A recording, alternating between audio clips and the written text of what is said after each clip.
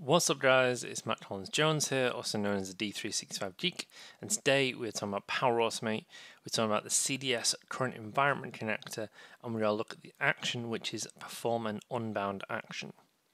Now if you watched my last video on performing an action or a bound action inside of CDS and inside of Power Automate, this is kind of similar to that.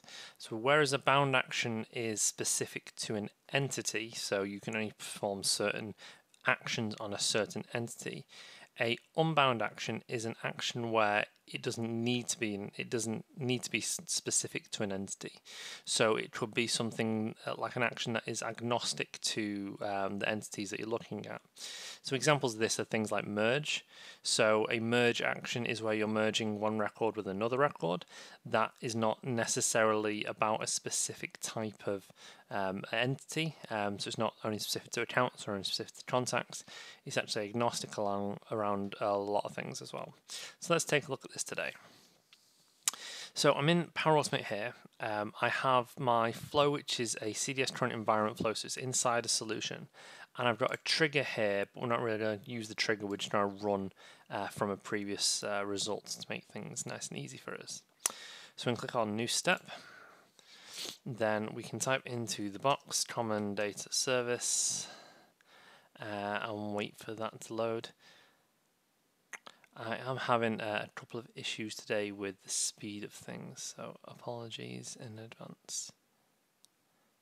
I will just try that again.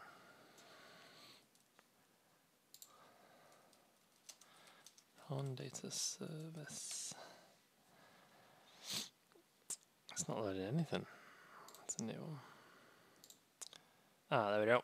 Finally. So common data service here, current environment selector, current environment. This is the one I want to select. So we click on that, and then we wait for the actions to load. And this is a list of actions that you can do inside the common data service current environment connector. And then we have one here that is perform an unbound action. So click on that one, and we get action name. So unlike the bound action, I do not have to specify the type of field, type of entity that I'm looking at. Instead, I'm only choosing the action, and then it's going to provide me with some content for me to do stuff. So whereas I said this is actually this is sort of agnostic, so you don't need to have a specific entity. A lot of these do actually relate to specific entities anyway. So things like add list, member list, we've got bulk delete in here, calculate price. That would be things for like opportunities and quotes and orders and invoices and things like that. So that covers all four, but still works on a single entity. Cancel sales order. There'll only ever be one entity, which is a sales order in the system. Cancel the sales order is that, but it's included in here. This is where it's kind of a little bit complicated to understand that this is not specific to an entity, but some of these things do only work on a specific entity. Whereas other things can be a bit more agnostic. Clone as patch or clone as solution. These are actually related to things like your solutions. So cloning a patch of your solution with some updates and cloning a solution, you can actually perform those things inside of Power Automate now. So that's handy. So yeah, we've got things that merge in here. The one I am going to use today is I'm actually going to get generate quote from opportunity. So we're going to click on this one. And then what it'll do is it'll go off to Dynamics and it'll go, right, I need some information. What does this action do? So we have a few different things that we can set in here. So we've got opportunity ID. So this is the ID of the opportunity that we need. Column set all columns, or column set all columns.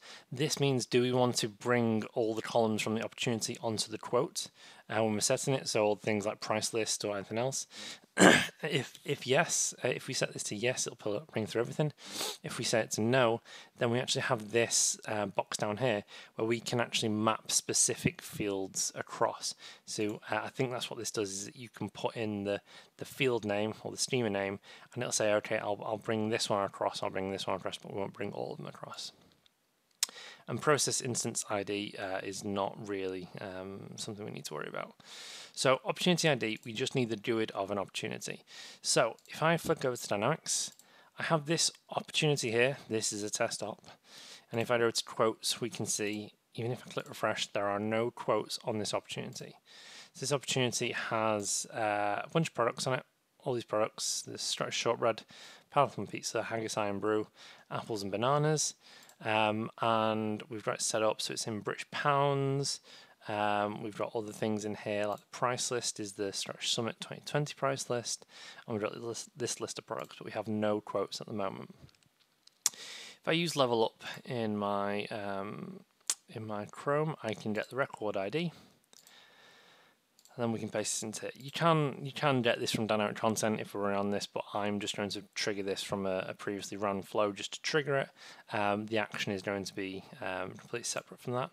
I'm going to set all columns to yes, so I don't need to fill them in one by one, and then we can test this. So we click on test, run from a previous one, we'll choose the top one, hit save and test, and then this will go off and run.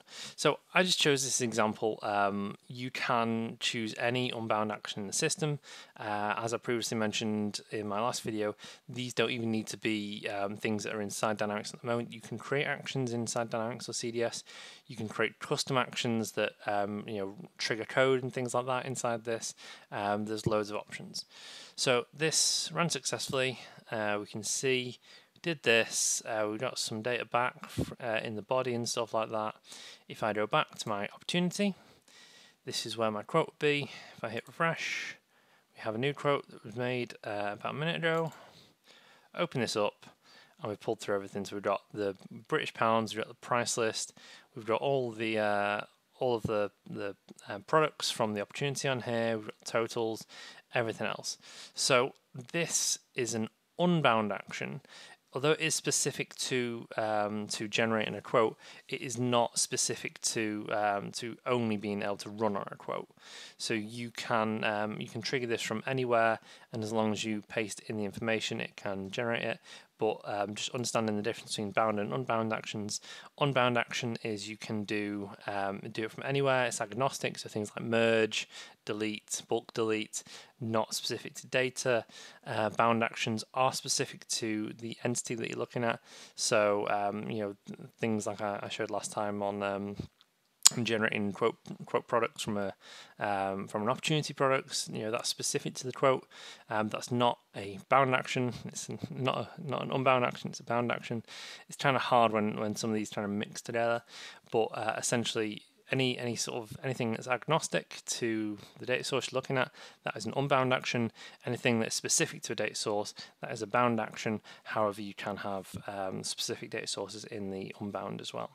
So I hope that made sense. I hope it made sense to you. It kind of makes sense to me. So I hope that made sense to you. If this video was useful, I'd appreciate a like and maybe a share with someone to grow those views. It's really important for me. If you've not already, please subscribe to my YouTube channel, and I'll see you next time.